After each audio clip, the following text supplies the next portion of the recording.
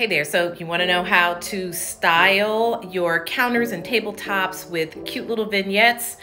Here's a couple of examples for you. So in your kitchen, go ahead and create a wine type bar. That would help, and that is considered a vignette. There's like 3 or 4 things, and it's a nice little centerpiece. It'll add a little punch to your kitchen counter.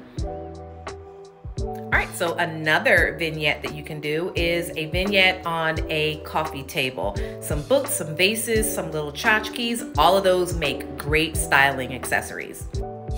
And here's another kitchen countertop vignette for you. Take some dishes, take a placemat, place them out, throw a little bit of greenery in there, and you are good to go.